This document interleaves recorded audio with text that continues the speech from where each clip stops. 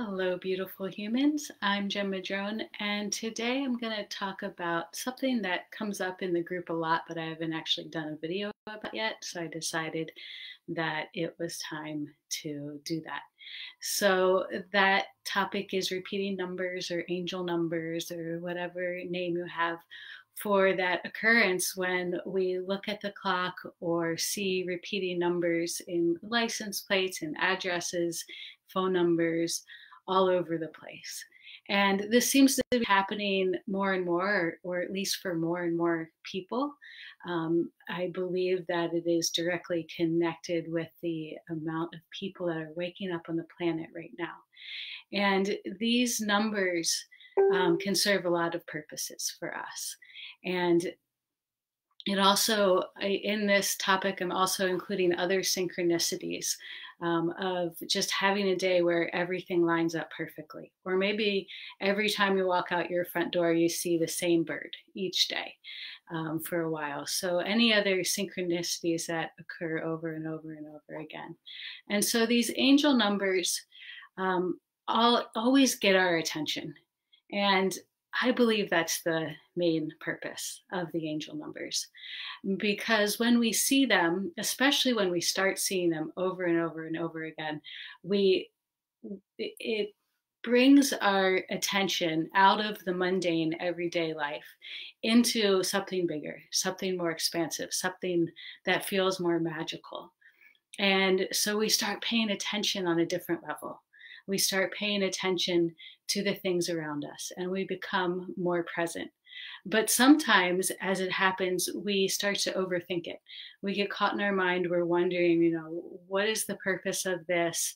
Am I going crazy? Is there a purpose? Is there more of a purpose?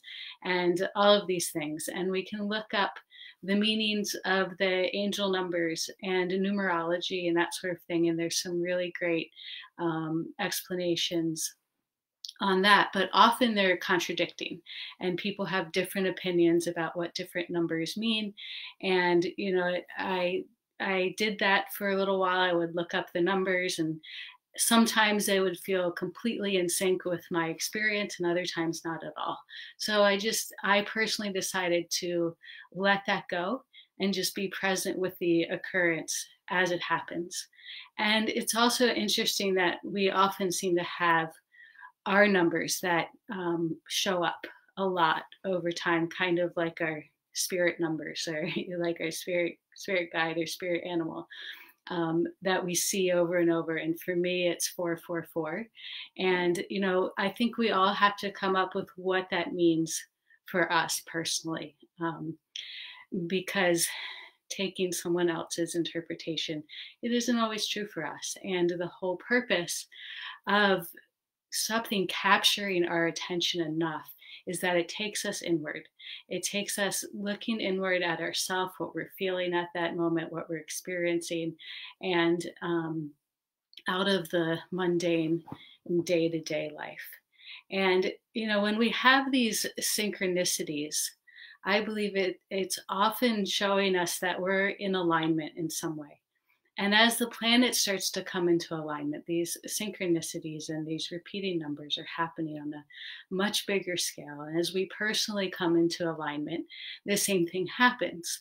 However, it's really interesting that some days you may feel like you are not in alignment at all, like you're having a really shitty day, but yet you keep seeing these angel numbers popping up everywhere. And you're like, wow, well, that's great, but it's why?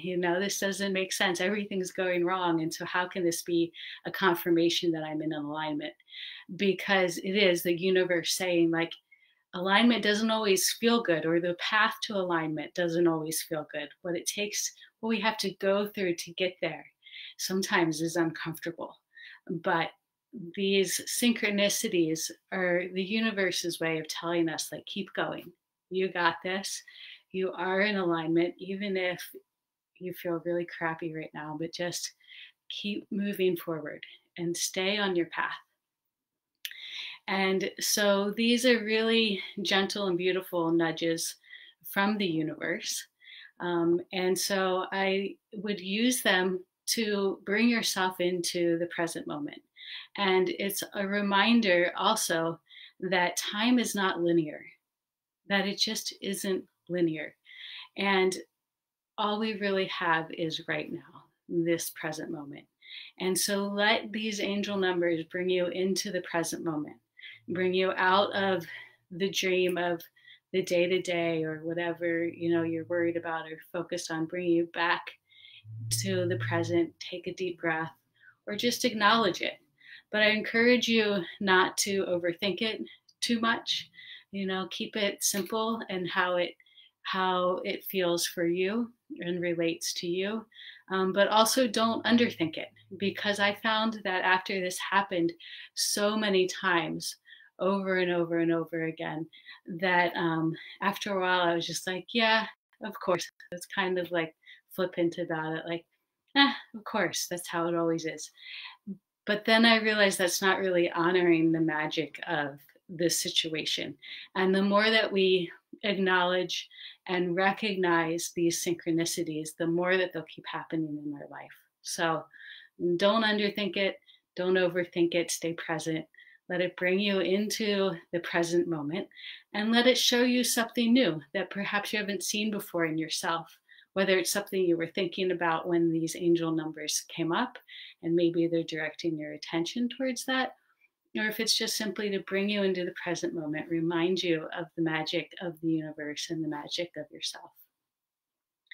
And so if you're having experiences like this and other experiences that are a little mind-boggling and confusing, and you're really wanting some help moving through this crazy awakening process in as graceful and powerful way as possible, then please send me a private message and we can talk and see if the work that I do with my clients would be a good fit for you.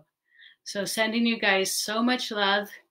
Open up to those numbers. You already are doing it. And if you have any questions, leave them here in the comments, and I'll see you in the Facebook group. Have a great day.